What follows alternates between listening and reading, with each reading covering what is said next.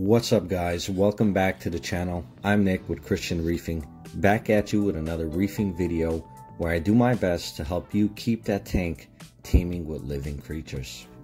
So today I'm painting the back of a couple fish tanks I have laying around, just as kind of the first step video to a series I plan on doing later on in the future. So as always guys, stay tuned to the channel, click that notification bell to be reminded of any future videos I'm doing, and of course you need to subscribe to do that. It's free guys, I appreciate it.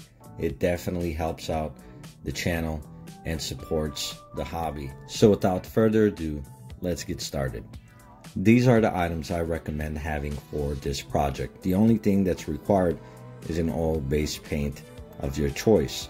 The masking tape, the masking paper, and plastic gloves is just recommended. So I've painted a few tanks before, and what I found is that if I'm using a spray paint, that I get overspray in the tank, and then it's another job just trying to clean it off with a scraper or a blade. So what I like to do is go ahead and mask off all the sections of the tank that I do not want painted, especially the top of the tank, because I don't want to start getting in there with a blade to scrape off overspray. So I like to just go ahead and prepare my tank for painting the background. In today's video, I'm only painting the back and the bottom of the tank. So one of the reasons why people like painting the background of their aquarium is to kind of hide equipment and all the wires that hang off the back of your tank. And I think it's aesthetically pleasing when you paint the background of your aquarium. I like black, so that's what I'm going with today. I think it gives the tank some depth. It gives it a nice, clean, and sleek look. Alright guys, so you don't have to be a professional painter to paint the back of your fish tank. This is really pretty easy, and I think that the more tanks you paint, the better you'll get at it. So just shake the can for a couple minutes just to get the paint all nice and mixed up, and keep your spray can between 4 and 6 inches away. The further the better. Just know that if you give a light coat at the beginning, the better job you'll have at the end, the cleaner look. I'm going heavy here. I do plan on using these tanks to quarantine my coral or my fish, and so it's really not that, important for me to be perfect when it comes to the paint. I do end up globbing the bottom of the tank a little bit, but that's okay, it won't show from the other side. If you're using a spray can like I am, make sure and use a glove. A lot of that overspray will get on your hands and your fingers, and it's really hard to take off. So just wait a couple minutes between coats and let it sit outside for a couple hours to dry.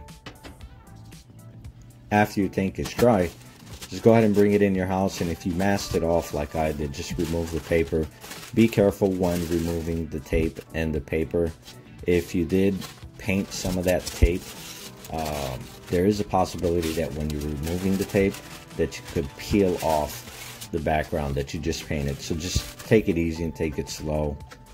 Alright guys, well that's the finished product. It didn't really take a lot of time. It took a couple minutes to get it prepped up, but I think it's worth it because it saves me from doing another job after I'm finished painting the background, which is to clean the inside of the tank because of all the overspray. You don't want any of that paint in your system. Doesn't matter what you're using it for, an office tank, a QT tank of some sort, you don't want no paint in your system.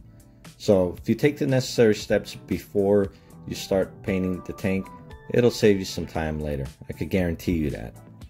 And that does it for today's video, everyone. I hope you liked it.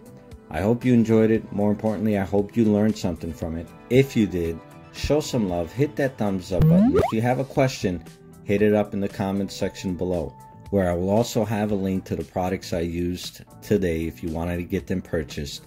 Guys, don't forget to subscribe, like, comment the video, and until next time, may your tanks teem with living creatures.